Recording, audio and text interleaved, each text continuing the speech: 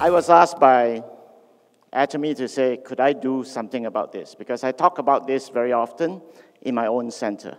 So let's begin by sharing a little bit about who I am.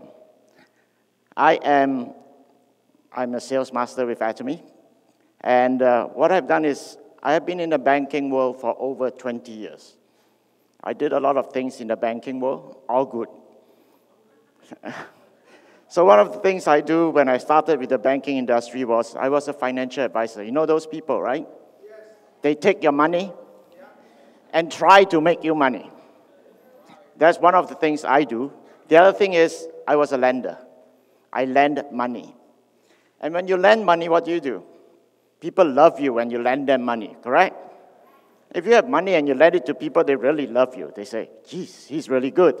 But when I have to ask them back for money, their face change and their countenance change, and they tell me that, why are you asking me back for money? Well, you borrowed it from me. But that's the banking world. So why am I here standing to talk a little bit about the future with Atomy? What is all this about? Is there a future with Atomy? When I started with Atomy, one of the things I was really concerned about was, is there a future with Atomy? I've been, in my experience, through a lot of network marketing companies. I've done a lot. And the reason for doing network marketing is because we all look for what? We look for a business for ourselves. We want to see where we can go. But there's reality and there's dream in terms of your income. And so what is this reality and dream? Some of you may recognize this. This is a slightly different version of Robert Kiyosaki's quadrant of earning income. But we put it this way, because I wanted us to understand that 95% of people in the world wants the dream of being able to own your own business or to have money to make money. How many of you like that? Own your own business, have money to make money. Deep inside us, I believe all of us wants that.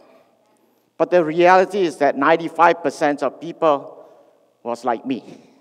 I've been an employee for over 40 years. And what that did was that I listened to my mom. My parents told me, Stevie, when you grow up, what do you need to do? Study hard. Correct? Study hard. What do you need to do after you study hard? Get a degree. Get that degree. And then once you get that degree, find a good job. And you'll be set for life. Well, I did exactly what my mom told me to do. I got a good job. I work with the bank.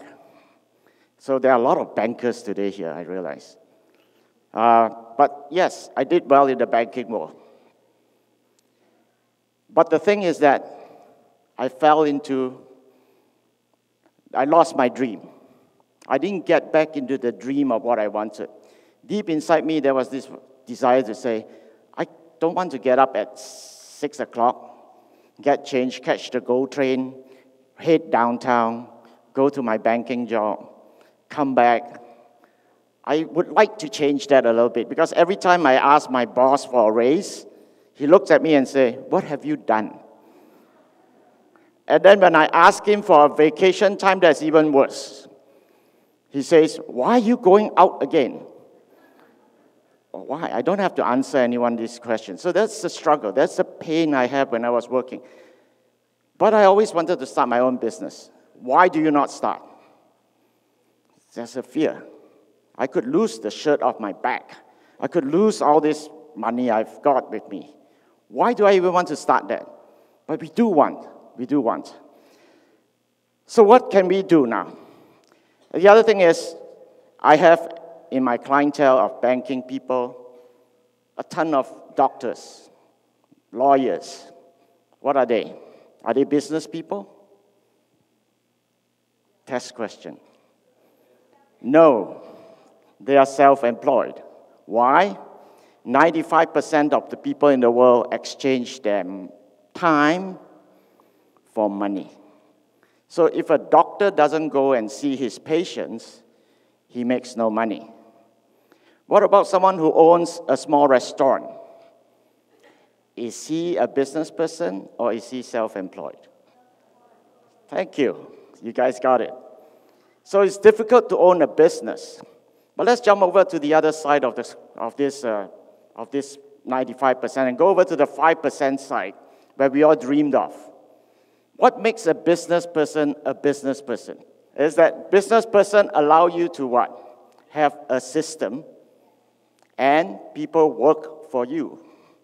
What does Atomy offers you? It gives you a system, but it also allows you to have people not working for you, but working with you. Is that a great business system? I think so. Let's explore a little bit more about this concept. How many of you have ever asked this question? The other day, I was talking to my two sons. I have two boys. They're both adults working. And I talked to them and I asked them, because I watched CEO's Future Value of Atomy. If you haven't watched it, go watch it.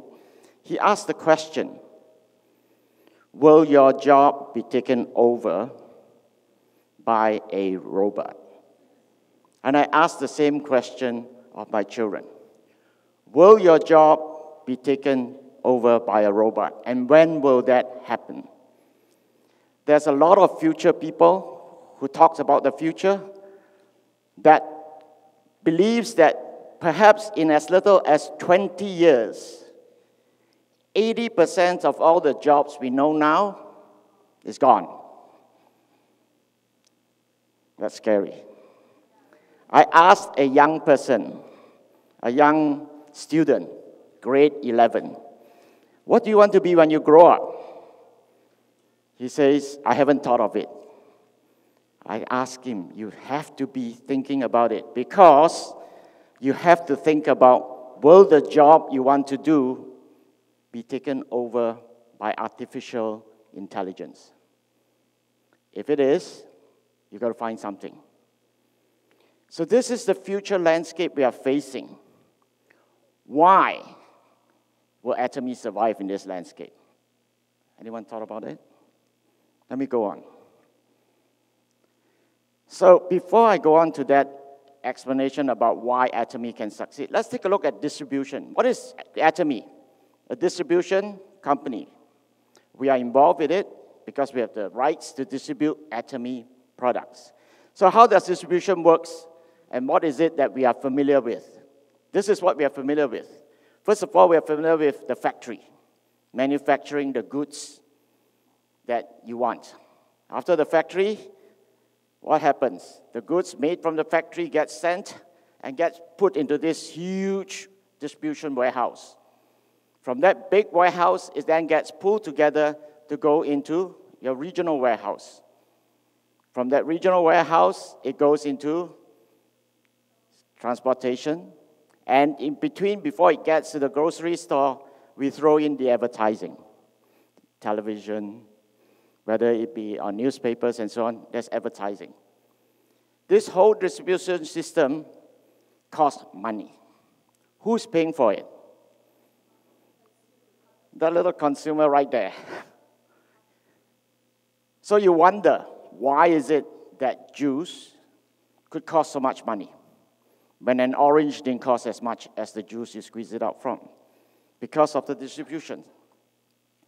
Now, this is the system that we are familiar with. It's something that we all understand, and we pay for it because we can't think of anything better. Now, take a look at this now. We are changing from this into something very different. We are now not in the industrial area now. How many think that we are still in the industrial area? I hope not, because we are now in the information era. What exactly is the information era? Let me share a little bit about what I went through in terms of technology. When I first went out to work, some of you may know how old I am by that time, but when I first went out to work, the first time I encountered was a typewriter. Anyone knows what a typewriter is? It doesn't have a screen, okay? It was a typewriter.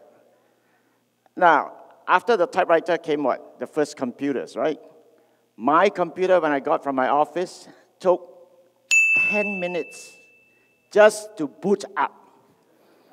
Okay, you turn it on, you go and get coffee, and then you come back, and then it comes to life. Nowadays, 10 minutes is a long time, right? If you turn on your cell phone and it doesn't come on immediately, something is wrong. Okay, so that was the old days. We're moving. So from there, all the way, we had year 2000. Anyone remember what happened in the year 2000? Something called Y2K. Everyone remember that? Young people won't remember. I know all of you are young. Y2K, the year when we were worried about 1999, and the date changing from that to the year 2000. We went through that. Was there Wi-Fi at that time? Anyone know what's Wi-Fi at that time? No. Does everyone has a laptop? No. Does everyone has computers? No, because they're expensive to buy one. Those were the days. But now we are in the information era. Why? Because just think about it. If you text someone right now, and you don't get an answer immediately, what do you think? You think the person hates you now. Am I correct? That's the information era we are in. But what is the distribution of goods in the information era going to be like? This is what it's going to be like. We still have, first of all, how are people going to know about goods? How does people now share with people about buying goods? We have done this all along, even during the industrial era time. Do you remember when you tried to buy your first car? Who do you go to for advice on buying the first car? Someone you trust. It could be your dad. It could be, most of the time, it's a friend. So when you wanted to buy a car, when I first came to Canada, I was wondering, should I buy a Hyundai? At that time, Hyundai was new. Should I buy a Hyundai? The price was right. Or should I buy a Honda? Should I buy a Toyota? Or should I buy American-made? Who do I go to? I went to friends. What are you driving? Do you really like the car? Is it really good? In the end, I made my decision based on what my friends told me and their experience. That's word-of-mouth advertising. We have done that all along in our lives. It is actually more powerful than all the ads or TV ads you have ever seen. They only help to support our decision, that's all. So we go by word of mouth. From there, we go online. We buy the products. From there, it gets shipped. The factory takes the order, manufacture the goods, and then what do? Ships it directly to you, bypassing all the middlemen. As he said in a speech, that's what's happening. We bypass everything. We save money. But where does the money go? You know where the money goes in Atomy. It goes to you. That's why there is a future in Atomy. I talked about technology changes. This is an image about a phone. When the first cell phone came out, anyone remember how big it was? It was like a brick. And it was really expensive. And what could you do with that cell phone? You can only do one thing, make calls. That's all you can do. That's what the phone was. Take a look at your smartphone now. I think almost 99% of you here have a smartphone. That image, look at all the little things you could do. That little things, you can watch TV on it. You can watch movie. You can talk to someone, you can text someone, you can type something, you can record your notes from this meeting down. You can even take a picture of yourself. And quality of the picture, super. And not only just still pictures. Someone mentioned video. You can take a whole movie if you want. That's the technology changes. It's there. So, why Atomy? Is there a future for Atomy? Atomy is global. As a Canadian, because I lived in Canada, I believe that we are the most fortunate Atomians in the world. Do you know why? Put up the graph, please. Look at this picture. This is in Ontario. We are a little mini United Nations. Do you want a global business? You don't have to go outside. You can find all your global partners here. And what happens? They will take it back to the country where they come from for you. That is global Atomy. That is global Canada. Is there a future for Atomy? For you to be with Atomy? There is. But how do you really succeed in Atomy? I mentioned in my first slide, business is changing. I mentioned also that in business world, did everyone know that in order to start a business, there are 3 things you need? You need capital, you need products, and you need a system. Persistence, your energy, your perseverance, your belief, those are your capital. Atomy choose those capital, not cash, not money. So we all have the capital required already. Do we have products? Fantastic products? Absolute products, right? And do we have a system? Right up here. Take a look. This is our system. Someone asked me, what kind of a system is this? Are you sure this works? Let me share this with you. The basic line there that makes this whole thing work is super synergy of united hearts. How do you build united hearts? Whenever we meet together. If we don't meet together, how can we understand what united heart means?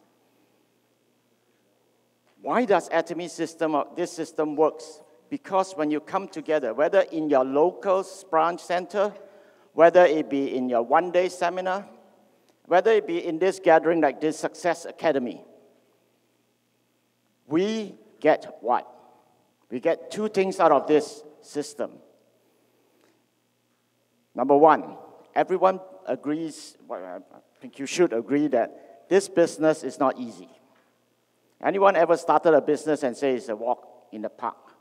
It's simple. You don't. It's difficult. What's the most difficult thing in running being involved with a network marketing direct sales company? What is the most difficult thing? Passion. Do you believe? Passion. Because everyone around you is going to tell you that, are you sure this is going to work? You really think this is going to work? And then there are days, after today, you probably go back and say, yeah, this is going to work because I heard Dr. Lee, I heard Royal Master tell me, this is going to work, I believe it. You go out and you work really hard, right? Then, 2 days later, you start thinking, am I really doing the right thing? By the end of a week, what do you feel? I'm not sure now. But the good thing is at the end of the week, you get to go to your center. And who do you meet there? You meet people just like you, who love Atomy. And what does that do? It recharges you. It boosts you up. You add fuel to yourself. Now you can run for another week. And then you come for this again. And that's how you get recharged. That's the main thing. Why this system works? Because it gives you the energy you need to keep running, to keep going, to keep believing. When I first joined Atomy, I had doubts. How do I know this is the absolute products? How do I know this is the absolute price? How do I know this? How do I know that? I don't. But because I got together with people who could tell me information, give me facts that this is true, what do? I walk out and I believe that, yes, I have a little bit more faith. And faith builds over time. And in the end, you get to where you need to be. The system works.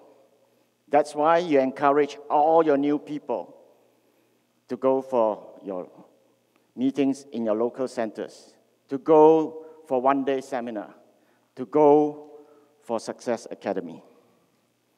Seminars, we have lots in Canada.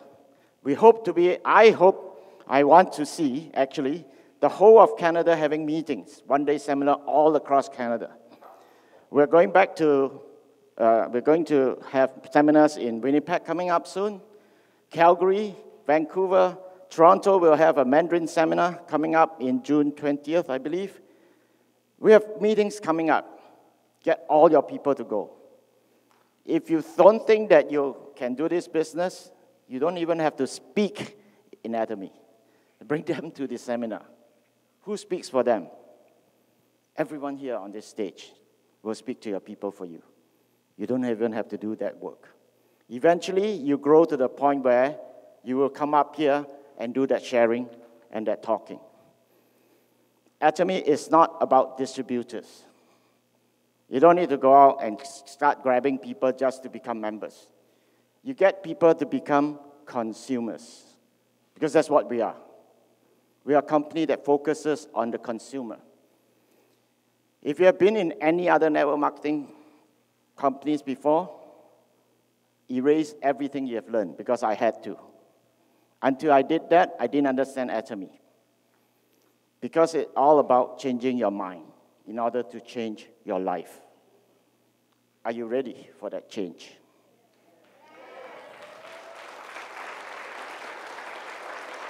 So I want to encourage that in Atomy, you truly have a legacy. Imagine if you are a sales master and you're making $2,000 to $4,000 every month, and you passed on. Your children gets the $2,000 to $4,000 continuously, and that goes on to your grandchildren. Is that something that is good or great? Great. So leave your legacy behind. Use Atomy. Your ID is that legacy you can pass on. Thank you.